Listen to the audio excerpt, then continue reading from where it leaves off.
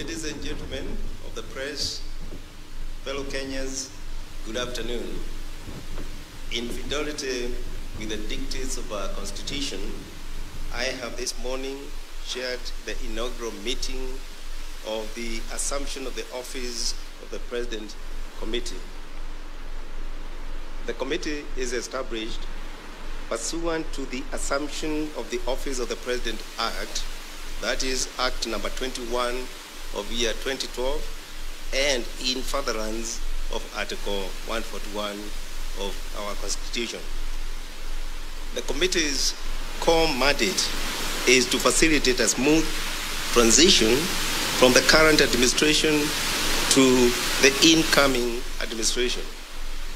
Substantively, the mandate of the committee will be triggered once the Independent Electoral and Boundaries Commission formally announces the results of the 9th August 2022 presidential election and declares a president-elect.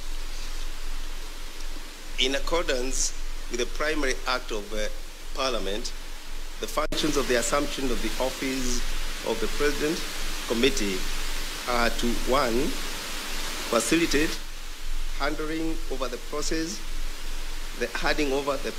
of the outgoing president to the president-elect. 2.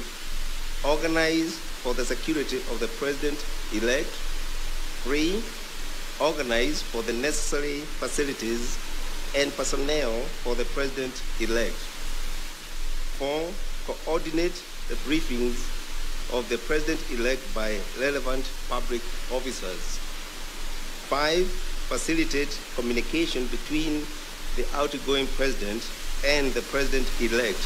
And last but not least, prepare the program and organize for the swearing-in ceremony.